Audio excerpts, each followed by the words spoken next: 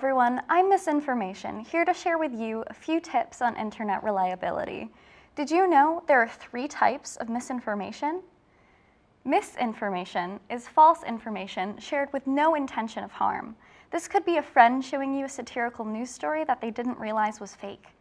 Disinformation refers to false information that is shared intentionally to cause harm.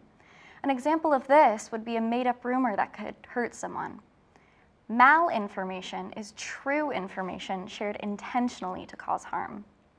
Misinformation can be anywhere, from a post on social media to a documentary on your television. To avoid falling prey to misinformation, make sure to ask yourself these 3 questions. Who is the speaker? What are they saying, or what content are they presenting? And why are they doing this? Their motive might not be clear at first, but you can always do research. When doing factual research, make sure to use reliable sources.